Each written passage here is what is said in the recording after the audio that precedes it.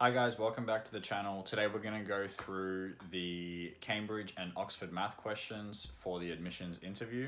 But before we get into that, I just founded a new company called Nano Activewear. We have an Instagram account now, so I'll put the link in the description and up here. If you guys could go ahead and follow that, show any support, I would really appreciate that. Yeah, so let's get into the video. We'll start with the Cambridge question that is the square root of 3 minus 2 root 2, and we're going to try and simplify it to get one of the answers, A, B, or C. So just by looking at that, the way I'm going to start is I'm going to say that this 3 minus 2 root 2, I'll do it in red. So that to me, that might be a perfect square. So we're going to test that out. So we're going to say 3 minus 2 root 2 is equal to the expanded form of the perfect square. So we're going to say, so that would be a squared minus 2ab plus b squared. So that comes from if we factor it down, we can say that comes from this up here, a minus b all squared. Oops, there we go. So next step, I'm gonna do, let's assume let a equal to this root 2. So that gives us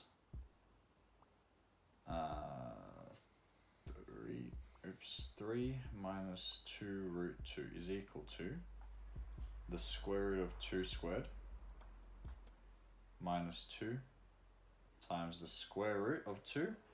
Now we're also going to say b is equal to 1, so times 1 plus 1 squared. Keep it simple. Okay, cool.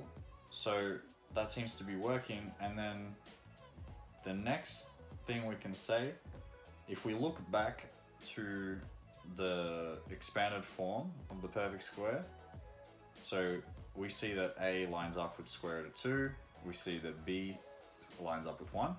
So if we take it one step further back, we can see that factorized, we can see that it's a minus b all squared, and we know that a is square root 2, we know that b is 1, so we can combine that, so we can see that is equal to square root of 2, so a minus 1 all squared. Right, so that comes back to here, right? And then this carries through 3 minus 2 root 2.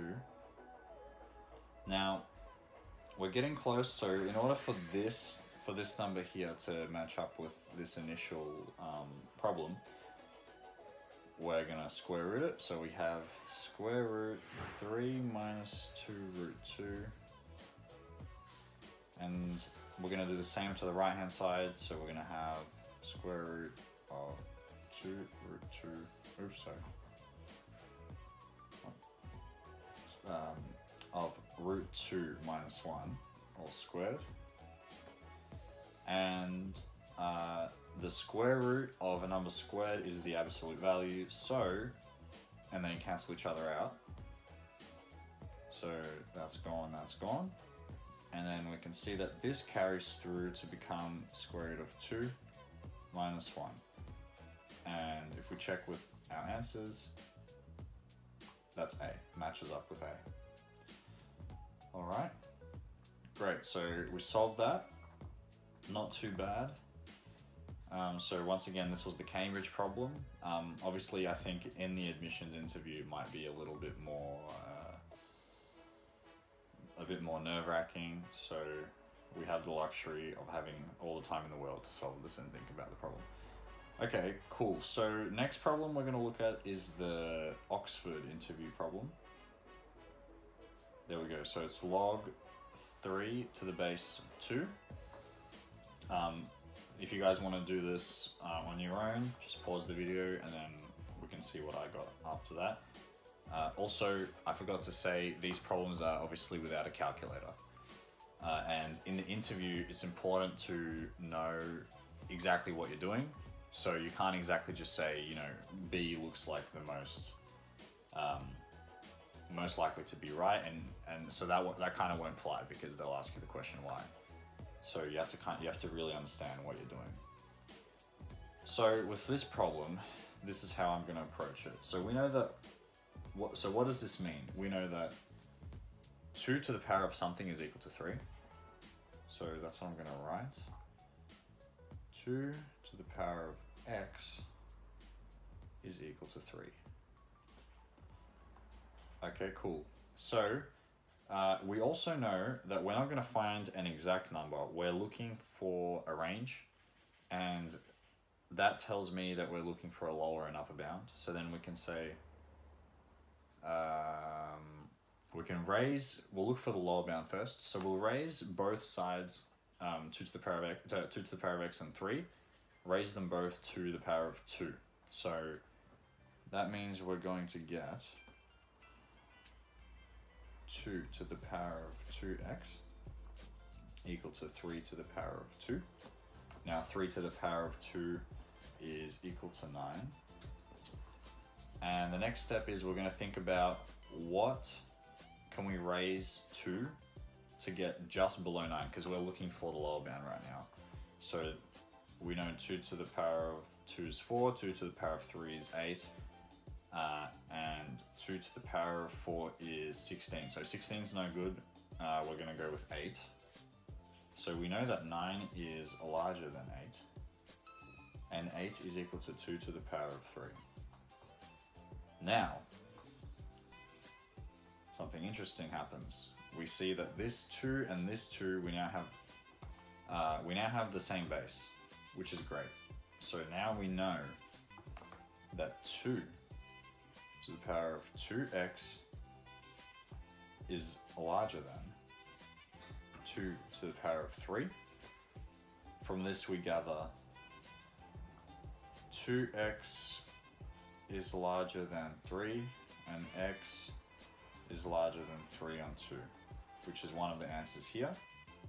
So from here, well, I already know it's 1 1/2, and that is the only answer here. So we think I would already say that it's probably C. But to conclude this the problem, we're going to go and find the upper bound now.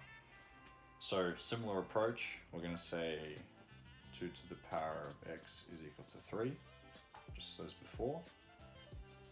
But this time we are going to raise 2 to the power of 3x.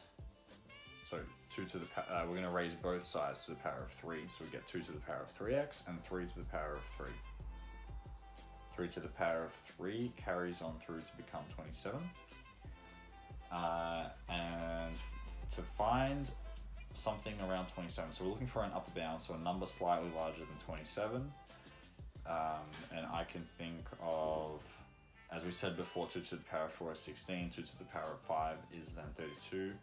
So we're going to go with 32, which is equal to 2 to the power of 5. Okay, once again, we see our two numbers here with the same base. We say 2 to the power of 3x is larger than 2 to the power of... Oh, I'm sorry. We made a mistake. 27 is smaller than 32. So similar thing here, smaller than 2 to the power of 5.